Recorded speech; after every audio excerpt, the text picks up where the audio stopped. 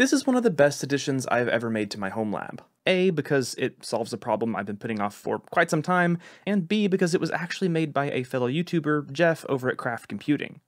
Now, because of that, I'm sure a lot of you have already seen this, but this is the Axe Effect temperature sensor from, well, Craft Computing. And it's actually a really simple device. It's just a Wi-Fi temperature sensor that you can monitor using SNMP. Today, I thought I'd just talk about it for a bit and my brief experience with it, as well as how I'm now using it to monitor temperatures in my network server closet using Home Assistant and Prometheus and Grafana. Now, this is in the beta stage, which is why it's in this 3D printed enclosure. And if you open up the enclosure, you'll actually just find a Raspberry Pi Pico, which is soldered to a custom PCB that contains the thermal probe. According to Jeff and his website, the final version won't be 3D printed, it'll be injection molded or using some other manufacturing process. And while it still will use the RP2040 microcontroller, it won't be a Raspberry Pi Pico, it'll actually be a fully custom PCB. But even in the beta enclosure, it's a really helpful design, with hole spacing that lets you rack mount this either horizontally or vertically, or just screw it into a wall or whatever else. It also has a micro USB connector, but I believe on the final version that'll be USB-C and possibly even a barrel jack. While the green's cool and all, I was kind of hoping to 3D print my own enclosure that maybe even had a polycarbonate transparent lid, but when I tried to reach out to Jeff to get a hold of the models, he kind of just ghosted me, so I guess I might have to start calling him Other Jeff. I'm kidding, I'm sure he's busy, and I guess I'll just stick with the Craft Computing green enclosure for now. Now, I am sure many of you are already thinking, well, couldn't I just make this myself? And absolutely, you definitely could. You could go grab some ESP microcontroller or the Raspberry Pi Pico, and then get a thermal probe and write some code and flash it to it, and so on and so on. And sometimes it may just not be worth it to spend that much time trying to build your own. In fact, I just dug this ESP board and thermal probe out of storage because I bought this quite a while back with the intention of essentially making exactly this, and, well, clearly I never got around to it. So being able to go out and buy something that's even just as dead simple as this is, and just have it work, can be really useful, and honestly, it seems like there's sort of a gap in the market that this looks to fill. But that's enough talking about it. Let's go ahead and plug this thing in so I can show you how to set it up and how I set it up with Home Assistant and Prometheus. Like I said, this has a micro USB connection for power, but this is also how you configure it using a serial connection. So I'm going to plug this into my computer really quick. And then here in Device Manager, there's this USB serial device that popped up, which is at COM3. I'm going to hop over into Putty, and we'll go to Serial, COM3, and then a baud rate of 115,200. And we should be able to hit Open, and then Enter, and there we go. Here we can hit I for info or C for config, or you can read.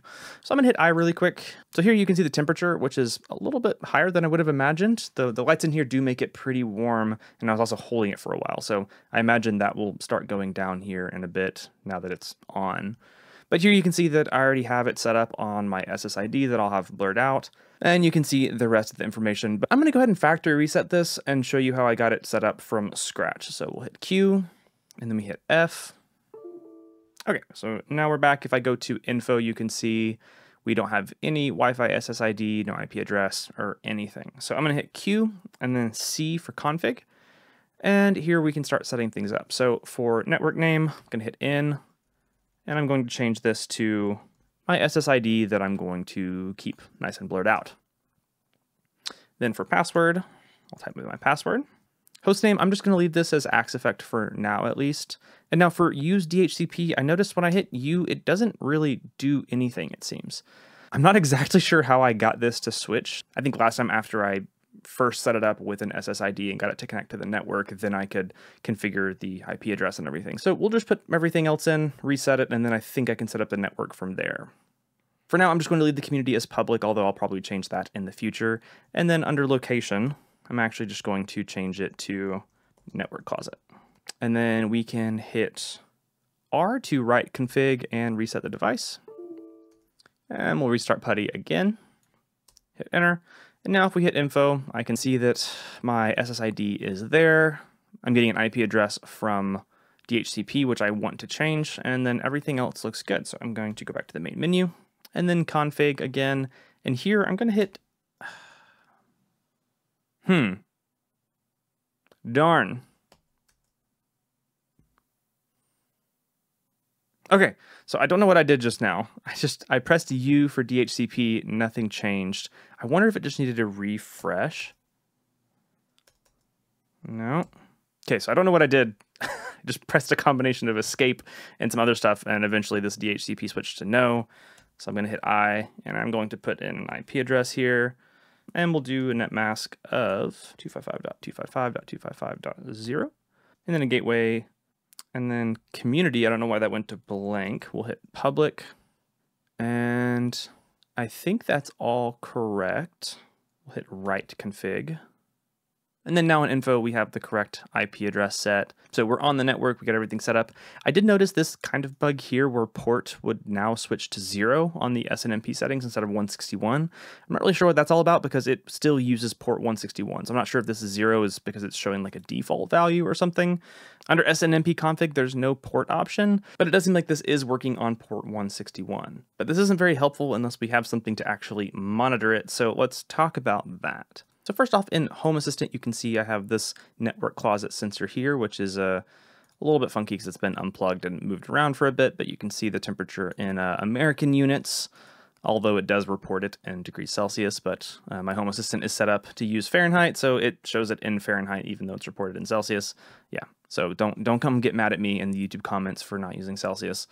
To get this working, I had to just add a sensor in the Home Assistant configuration.yaml file.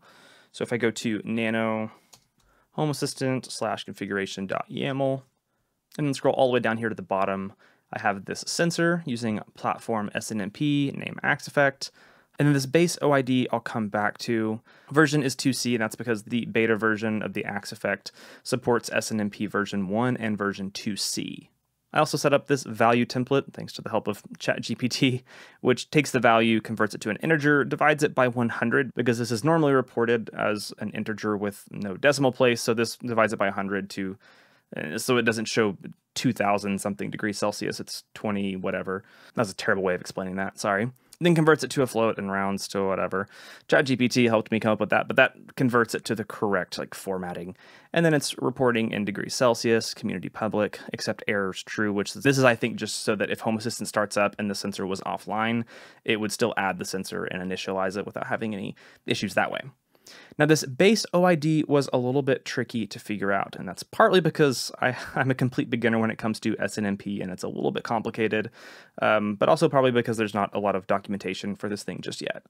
In Jeff's video, he mentioned they're using a common MIB, which I believe is basically just a way to interpret the SNMP output and know what is what, I guess. Once again, complete beginner when it comes to SNMP. But I looked up the MIB that he showed they're using, which is this entity sensor MIB.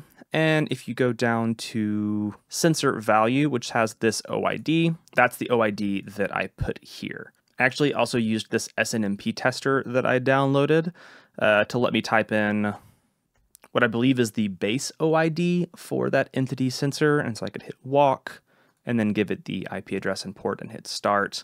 And then it would come back with these results, which this right here, this 2433, that's the integer that represents the 24.33 degrees Celsius. So it took a little bit of tinkering for me to kind of figure all of that out, but that's how I figured it out, and that's how I got it set up and working in Home Assistant. Now I also got this set up working with Prometheus and Grafana, which I really haven't done any good metric reporting and visualization for my home lab setup, partly because I don't have a ton of stuff running, but I also just haven't gotten around to doing it. But getting the AxeEffect sensor kind of inspired me to step up my game a bit when it comes to metrics and reporting and logging and all of that stuff. So I set up Prometheus and Grafana, and I eventually managed to get the AxeEffect sensor working, reporting to Prometheus, and then Grafana is what's used to display that in a nice, pretty way. So here in Grafana, you can see I have this, I only have two dashboards because I've just started setting some of this stuff up. So I do have a dashboard for my Proxmox server, which really isn't doing a whole lot. And then I have this other one that I made for the network closet sensor. And if I go to the range, let's do last 3 hours, you can see it here. And it's kind of fluctuated. It's sitting right on top of the vent on the top of my computer case, so I guess that's kind of why it's a bit warm right now. But I can go back to the last 6 hours, and you can see this is actually when it was in my closet, and then I moved it here into my office before I turned the lights on, and then here's now. I'm not going to go into any sort of deep dive into Grafana and Prometheus because that would be a much longer video that, frankly, I'm not qualified to make. But essentially, Grafana is just pulling metrics from Prometheus, which is what's actually in charge of gathering those metrics and storing them. So over in Prometheus, I can go to my targets, and we see we have this job for SNMP, which is pulling from this endpoint on localhost port 9116. This is actually the SNMP exporter because Prometheus by itself can't just grab SNMP data. It has to take in specifically Prometheus reporting data. Once again, I'm a bit new to all of this, but you do need this SNMP exporter, which actually takes in that SNMP data and then converts that into data that Prometheus can ingest or whatever. So that's why I'm also running this SNMP exporter on the same LXC container that Prometheus is running on. And I can actually hop over into that LXC container really quick. And if we open up the prometheus.yaml, you can see my very basic configuration here. And down here, I have this job name SNMP, and there's this target here, which is the 192.168.10.55, which is the actual sensor, but it's not grabbing data directly from that. It's grabbing data from this SNMP exporter, which that's actually at this localhost port 9116. And this part of it was actually really easy to set up. Just getting data from that SNMP exporter was pretty easy. What was difficult was actually getting the SNMP exporter running.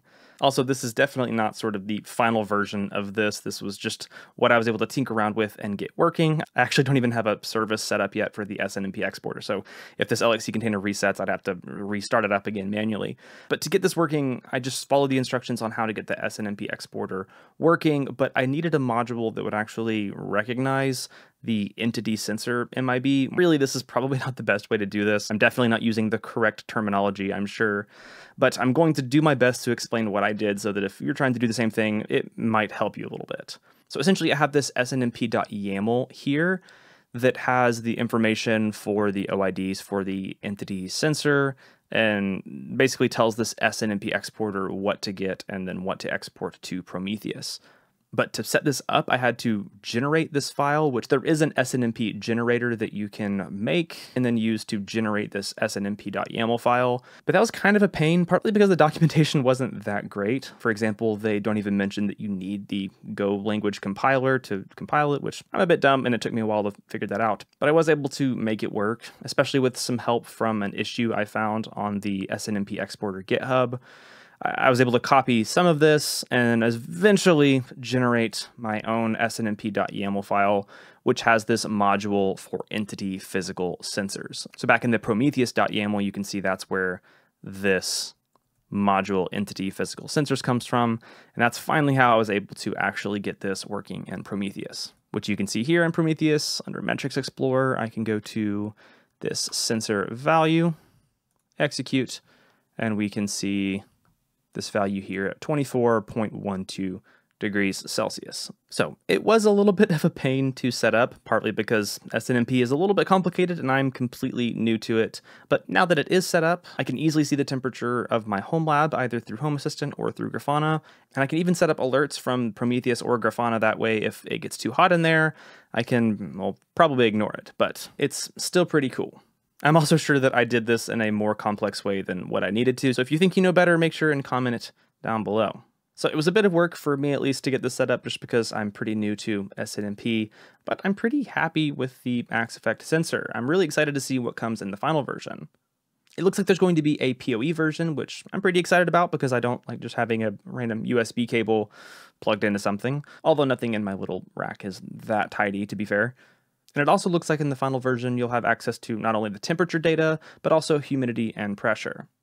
Really, other than maybe just a few little bug fixes in the config, the only thing I'd really like to see is maybe just a few different options for protocols or exporters. Like, for example, for me, it would have really helped out if this thing could just export to Prometheus natively. I also think it could be cool to include something like MQTT for maybe someone who doesn't have a ton of networking gear and doesn't really need something like Prometheus, but maybe just wants to monitor some things in Home Assistant or in some other IoT setup of sorts.